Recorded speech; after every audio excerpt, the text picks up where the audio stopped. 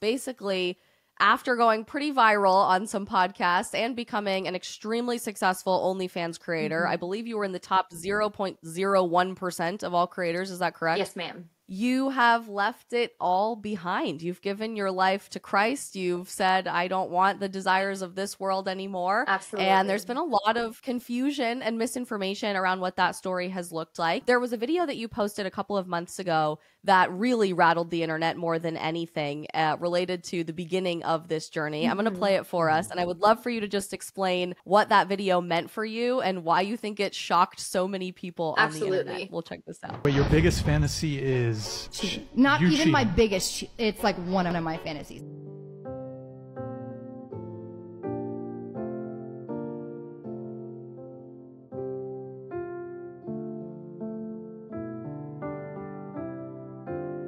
So I was praying the night previous to that, and I was like, God, like, how do I show the world you in me? You know, like what you did for me.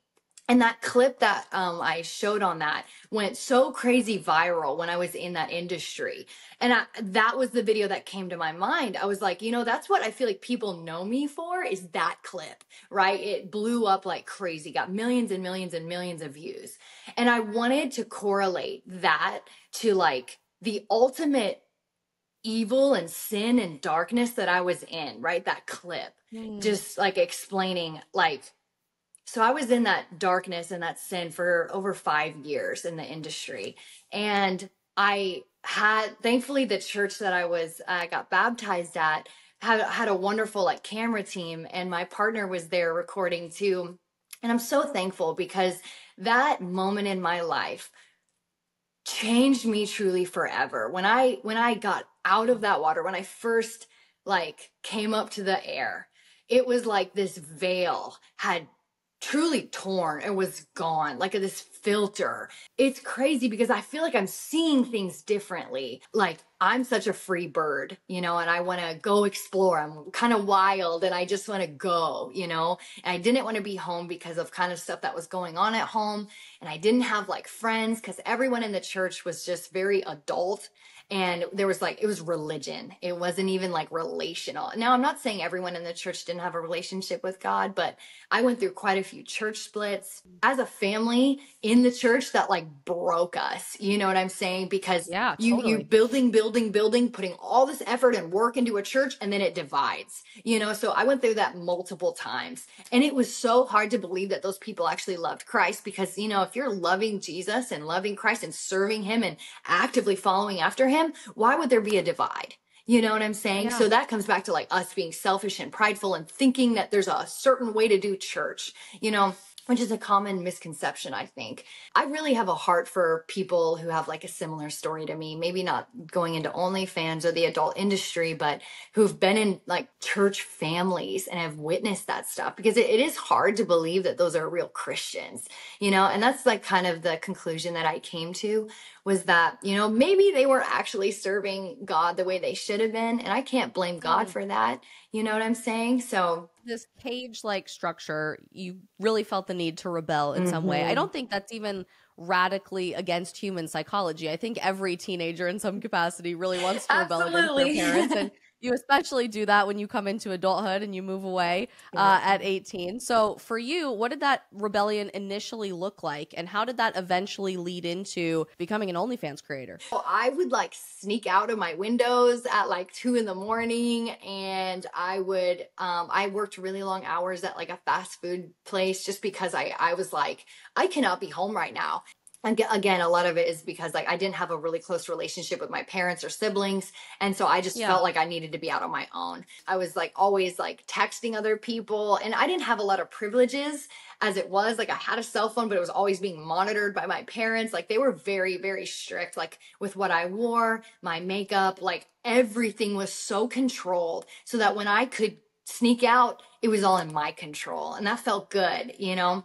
Even though it was wrong, it was like some bit of freedom that I had control over and they didn't. So I got caught a couple times. My parents called the cops on me one night when they found out. That was the worst night of my life, truly. Like it was awful. So like I've been through so much, just trying to escape, you know, escape myself, escape that, just feel what I thought freedom was. So that's like, it really sucked to go about it that way. But, you know, fast forward a couple years, I continued that kind of behavior until I got my own apartment. I was engaged and then I broke it off. Like I've been through so much. But then 5 years ago, I was introduced to this guy online and he was on OnlyFans and he told me he was just trying to sign me up on OnlyFans. Like that was his job, was like a recruiter. Interesting. Yeah. How was it introduced to you as a platform? So this guy just reached out to me on Instagram and him and I became partial friends.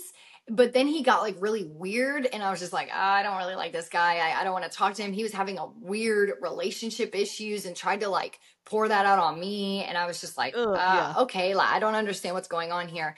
He was like, you should get on OnlyFans, use my code kind of thing. He introduced me to that. And I was like, okay, I'm not going to use your code, but I'll get on OnlyFans. What did that financial success look like? Was it this pull to start making pornographic content because you knew you were going to make more money on the platform or have more subscribers? Like, what did that snowball effect actually look like? So when I hit that 85 for the first month, I wasn't doing anything other than like some lewd pictures. And that was truly it. And messaging, like that's it. So, but I was being offered more and more and more and more money to do more things. So like, that's really how it started. And, you know, when you're introduced into sin, like, and you don't really care about God or like the Holy Spirit convicting you, sin doesn't feel wrong. You don't feel guilty for it. So it's like, oh, sure, let me just continue on this path. Let me continue making more and more money. Like I'm a boss ass, you know, whatever. Like I can do this. I'm an independent woman. It's just such a wrong road to go down, unfortunately. And it's so sad. Like it's so sad that, you know, like even though men want to despise women for doing this, like men are the ones giving us money for this. You know, you're participating in us going down. I'm not blaming the men at all, but I'm just saying if men want to have a viewpoint on us, you're the ones funding us. But it's prostitution. It is true prostitution online. Man, it was just such a dark time in my life.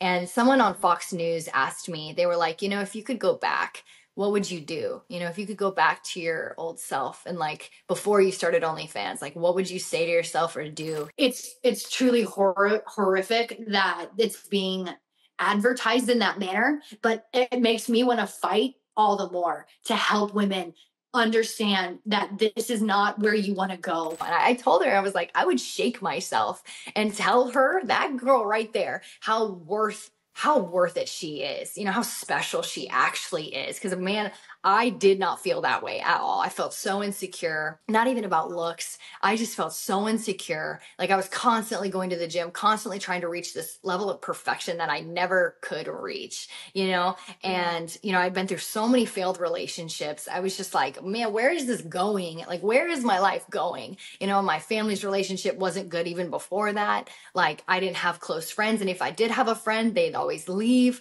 or something bad would happen to where our relationship would break up. So I truly felt so alone. And this was something I could actually like handle, you know, it's like in front of me and I won't let it go, you know, and like it won't let me go. So it's like some form of control to me, you know, and I was like, oh, the more I put into it, the more money I get out of it. That's great. You know, I'm providing for my future, you know, but there's so many other ways to do that. Like, but like at the time I was just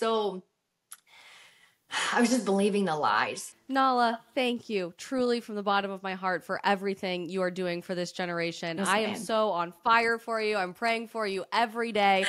As we close out tonight's stream, please join me in praying for Nala and the incredible work that she's doing to minister to people who desperately need to hear the truth about our faith and the joy that accompanies repenting from sin and leaving the shackles of this world behind. You guys can follow Nala exactly where she said on TikTok and on Instagram, and please consider doing so as she radically transforms the message that she is sharing with the world for the better. Also, if you loved this interview, please do us a huge favor and smash that follow or subscribe button so that we can keep growing these independent channels to tell more stories like Nala every single day.